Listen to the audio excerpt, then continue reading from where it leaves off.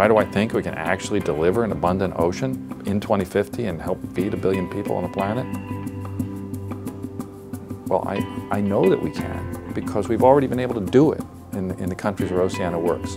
We have seen in the 10 years that we've been around fundamental changes in the rules governing quotas, habitat, and bycatch that have allowed fisheries to start to rebound. We have many examples in the book, The Perfect Protein, of having succeeded in doing that. Fisheries that had been badly managed and brought way down to low numbers have started to rebuild. And one of the wonderful things about fisheries is that they come back fast.